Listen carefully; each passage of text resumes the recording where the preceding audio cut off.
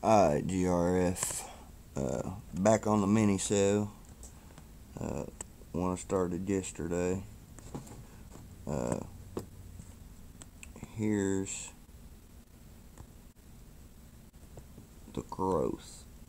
As you can see, there's two different colors on it.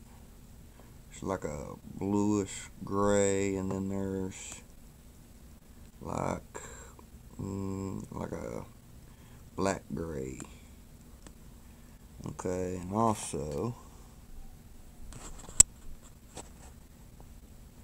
if I can get it to zoom in, right? You look on the bottom, the anode is touching the metal, and I don't know if I can get around and get you to see through the cloud there, but the cathode is also touching the metal.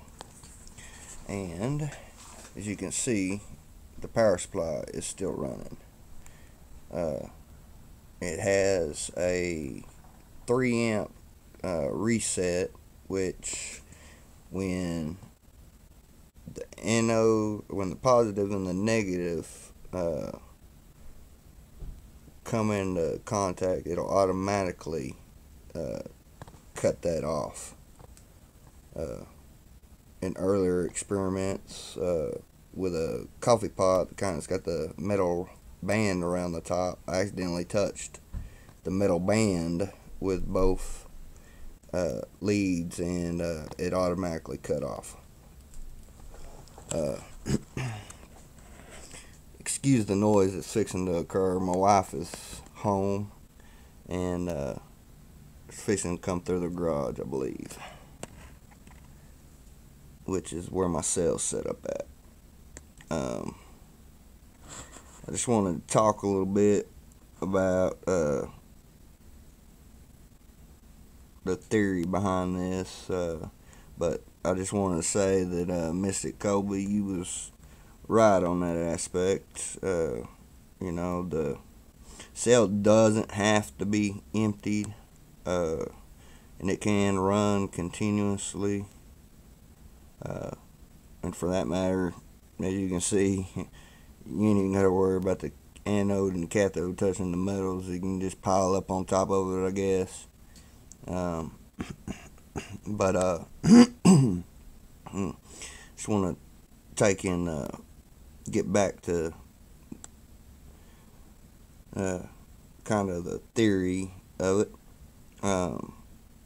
Back to what GSP was stating about the chloride part of it.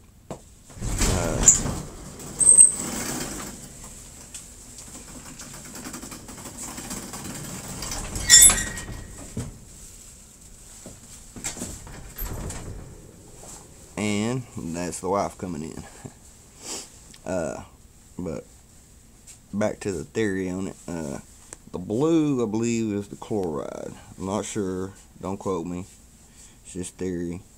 I'm thinking that maybe the reason why this works is because of the way that the states of the silver are being introduced into the cell.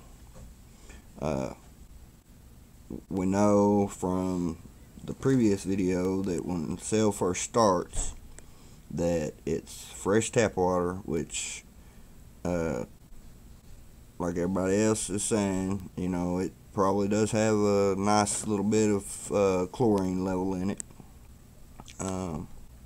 So it's coming off as some type of colloidal chloride, maybe, or the colloidals making chloride after a while, and then the chloride, after you stir, is being converted back by making contact with the cathode as you stir. Maybe it's getting its electrons back. I don't know. That's just some of my theory on it.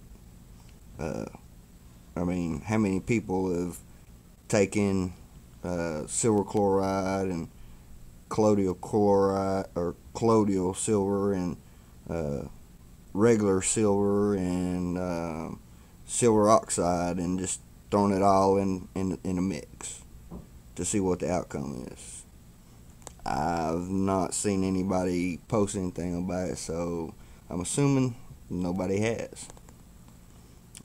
Could be wrong. But just pretty much wanted to share my actual theory on what's going on in here. Like my videos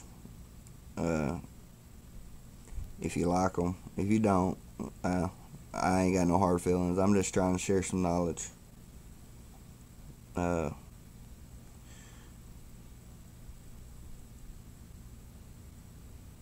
It's just my thoughts, I guess.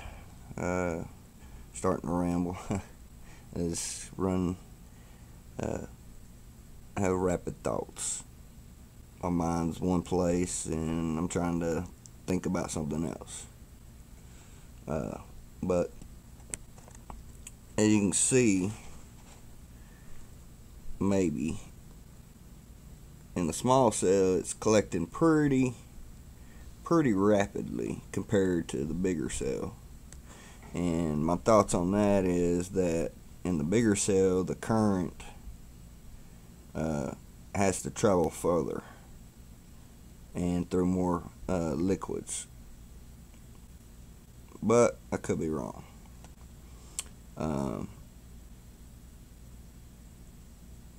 The acid test I'm going to do here shortly. I ain't going to do it in this video because I don't have my powders poured off yet. Plan on doing that as soon as I get done with this. But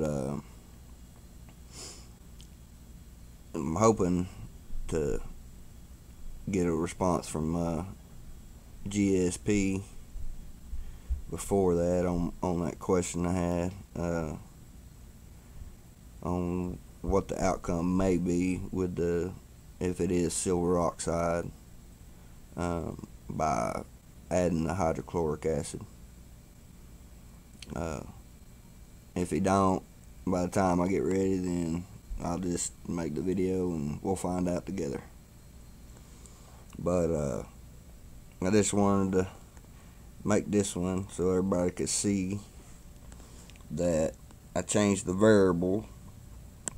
The only thing that I really changed was that I pushed the anode and cathode to the bottom of the cell so that they can make contact with the silver that's coming off, and that the cell itself was smaller.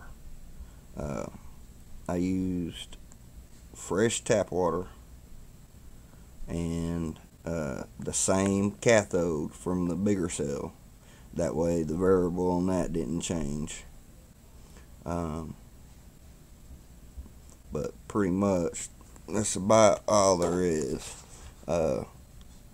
Laser Steve, Harold V. If y'all are watching this video, I sure would like to hear what y'all had to say about this. Y'all ain't left no comments or nothing.